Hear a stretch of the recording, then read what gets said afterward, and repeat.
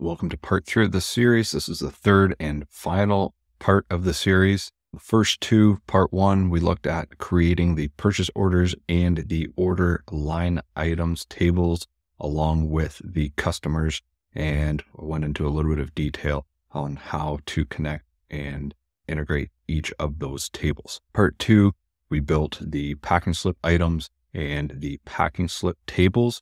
We did build an automation, and we also integrated with Fillout so that the shipping and receiving can sign directly from a tablet or from a computer to approve the shipping process, or however it works for you and your organization.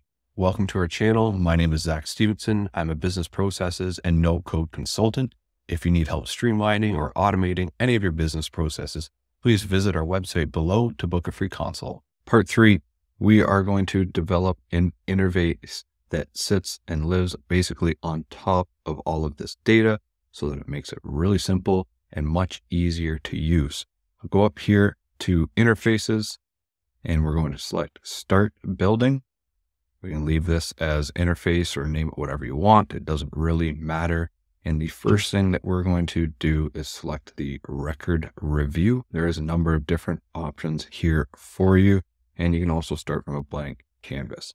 But I'm going to go into record review, and I want the purchase order to be the first thing that populates.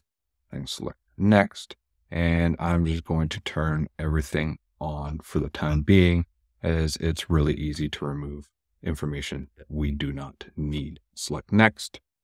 Label this orders, and I will click finish, and it will bring in all of the information and all of those fields I just selected based off of the purchase order table.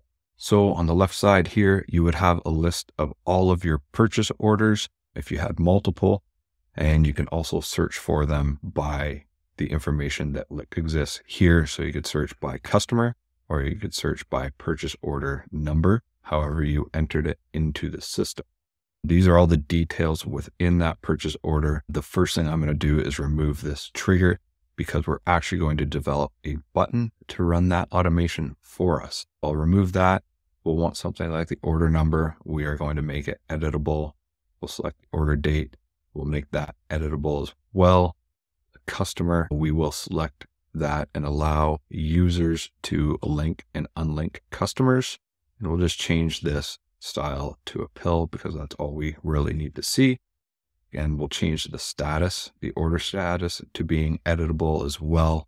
The total amount, often what I like to do is put that in the top bar so that when you scroll, it doesn't go away. I feel like that could be important data to be able to see. And we can just navigate over to this appearance tab here and turn on the show label toggle so that it shows here to see what data you're actually viewing. You can move this information around and kind of structure it in a somewhat custom way. You are limited to exactly how you want it to display, but you do have some flexibility as well. I might move a few things to be side by side to not take up so much real estate vertically and be able to use some of the screen that we have available to us. I'll change this notes and maybe expand that a little bit.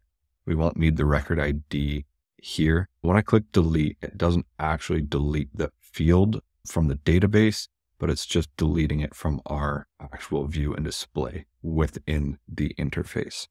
So remove that. I'm going to leave the remaining to ship. That could be some important information. And we do want the line items, but we do not want it displayed in this way. So we're going to remove that as well. I'll go right back into this add element from this purchase orders record list, and I will scroll down to the order line items field. And then we have a number of ways to display the order line items. It was currently or previously on field. We actually want to go down here and select the list view, and we'll add that. We can close the add element, and we can just expand this all the way across. We'll probably shorten this up a little bit too. Now it's displaying the two line items that are associated with the purchase order. When you select purchase order, you can see some of the purchase order information and then the items associated. We'll select the list. We'll go over here to the fields, and we're only going to display the fields that are actually relevant to us. I'm going to get rid of these first three, and I'm going to leave item name. The number ready could be important. The quantity ordered is definitely important. We'll maybe want the status and the unit price. Now you can adjust the order of these by clicking and dragging on your right side here. So I want the quantity ordered, that's fine. I'll bring in the unit price. I'll leave the status there, and then the number ready could be the last one.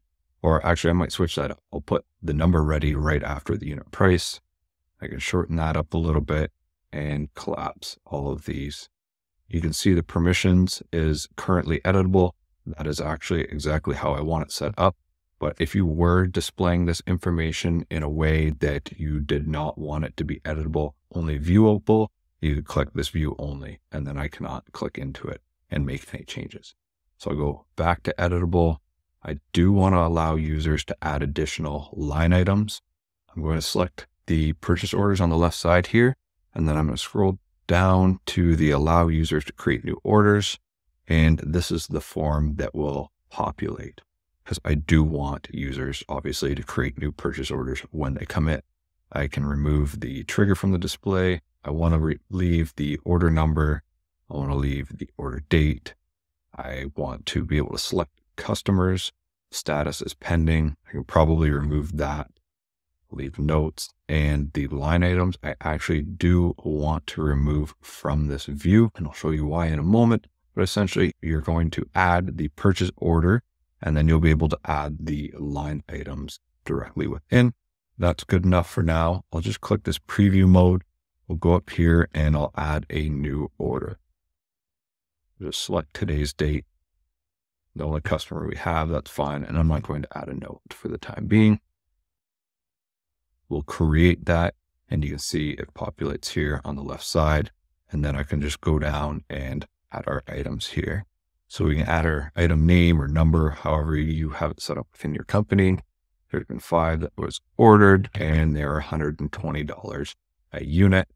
And you can see the calculation happen top here. It's just going to multiply 5 by 120, and we only have one item. So it's just summing the total there. Okay, so we're going to turn the preview back off. So that's just a way that we can test the actual system that we're developing live. And I am going to go in here and add an element. I'll select all elements, and I'm going to bring in a button. So what we're going to do here is actually initiate that automation that we created in part 2 of the series. So instead of selecting a drop down, which was previously a single select, like we had created here, we're going to change that automation to trigger based off of a button press here. So we've got the button created. I'll go back into automations, and I'm just going to change the trigger type to a when a button is clicked. So we'll change that trigger. We'll just turn it off for a moment, and we have the trigger as when a button is clicked. We'll go back to interfaces, select the button, and we are going to select run automation. And the automation is create package slip, because we've already got it created. And then now we can go back into the automations, turn it on, back to interfaces, select the button, and we can see that it is now live. We can change the appearance a little bit. I'm going to make it green, and I'm going to add some text as create packing slip. So just a reminder, based off of the number that we add here, again, I'll go back to this one. We have a number of line items, whatever number you enter here. And when you create the packing slip by pressing this button, the packing slip will get created with each of these associated line items, assuming you've entered a number here, with the quantity shipped being this number ready. We've got our purchase order basically set up and ready to go. One thing that we can do now is add an additional page, and the page is going to be very similar, only it's going to be looking at our actual packing slips. So we can click record review. Click next. The table that we want to display is packing slip, not packing slip items. Select next, and we will turn on all of the fields. And then I can decide what I'm going to hide and remove once we're into it.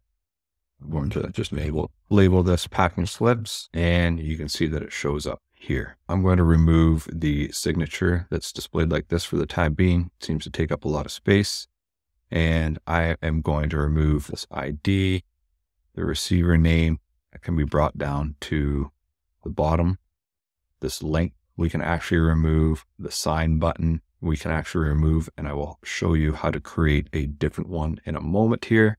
We're going to remove each item, and we're going to go down here to add an element, scroll down to packing slip items, and we want to display it in a list view. Expand this across, similar, shorten this up, and we're going to change the fields that are actually showing and displayed here. So probably what we want is quantity shipped, item name, and that might be all we need for the actual package. We can shorten this up to display the number that we're actually shipping. We can also remove this packing slip number because it shows up here in the ID, and we will leave the receiver name. It's showing the receiver name already because I tested it in a previous video. We can leave that as is. I'll click add element.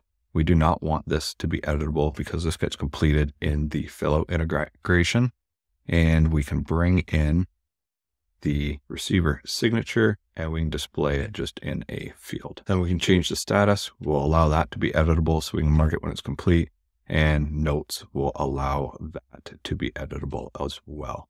You can move these around by clicking this move button and change it look however you want, but I won't get into the design of this too much for the purpose of this video. We have everything that we need here, other than we want to go in, do the elements, select a button. I'm going to add it in the top here, and I'm just going to change this to go to a URL in a record because we have linked that in part 2 of the series. And we can go to the signed packing slip link. That's the field that we're going to link that to. We'll change the appearance to sign packing slip, and we will test that in a moment.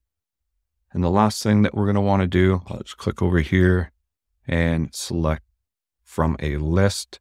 We're going to bring in our list of customers. We're going to click finish on that. We'll select the add record button. We'll click inline editing. We'll turn that on, and we can add and delete records inline. Then we have various list options. I'll click into that and show and hide whatever information is relevant. So maybe all of these fields that are editable, such as company name, contact name, the billing address, billing email, contact email, phone number, we would want displayed there.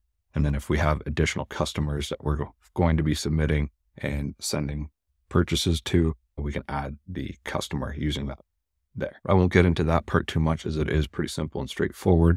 I do want to go ahead and test the whole workflow now. I'll select the orders. I'm going to turn on the preview mode, and we're going to give this a test.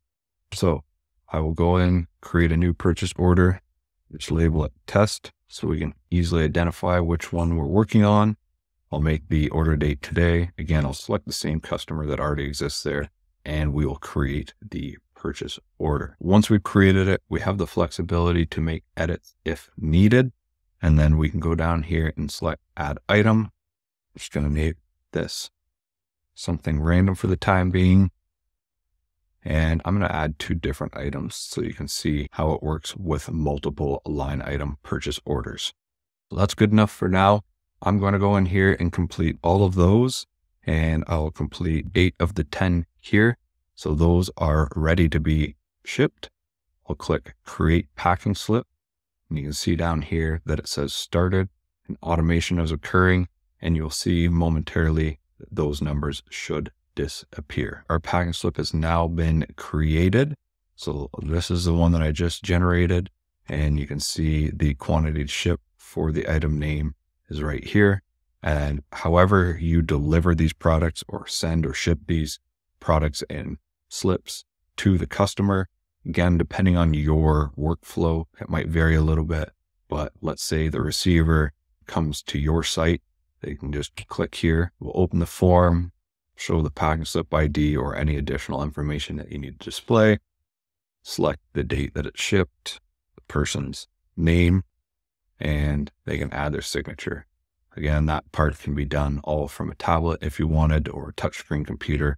It doesn't really matter. So I'll click submit. I'll go back to our interface, and you can see now that the receiver name's been entered, the signature's been added here, and the shipping date has been added. If you wanted to take this entire process a step further, you can add in automations and integrations, like I mentioned previously, with QuickBooks to move this information through to the QuickBooks or some other accounting software. You can create different documents. So let's say you needed to provide the customer with the packing slip after it's been signed. You could create an integration that way that develops a PDF, automatically emails it to the customer, and you really have a wide range of flexibility if you want to tie in other software or even automations directly integrated with Airtable. That is it for the series. That's part 1, 2, and 3. If you have any questions, please make a comment or send me an email. I would be happy to clarify some things. Again, this isn't going to be exactly specific to your company or your use case. Everyone works a little bit differently, but this should give you a really good start on how to create some sort of custom application for your company. I hope you enjoyed it. Make sure you hit that subscribe button so you get more tutorials in the future.